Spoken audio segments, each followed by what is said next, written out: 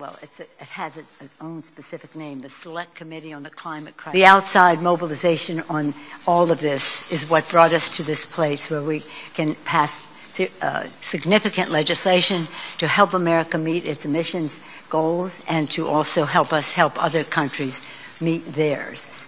We're very blessed to have a President of the United States who understands the science of this, that it is clear the climate crisis is here and it's taking its toll. The President has made this very special to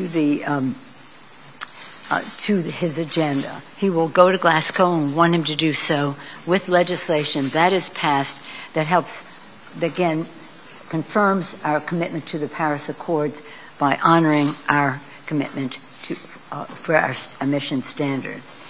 Well, this is it. It's code red.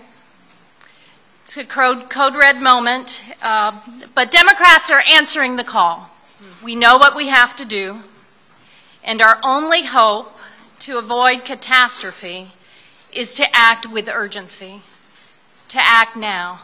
The climate crisis is a clear and present danger to American families who are facing brutal heat waves, devastating floods, failed electric grids, and historic wildfires. That is why we are fighting so hard for the Build Back Better Act with President Biden.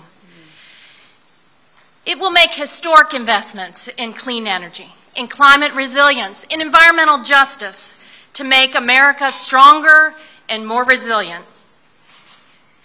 Let me say it again. This is our code red moment. We have to get this right.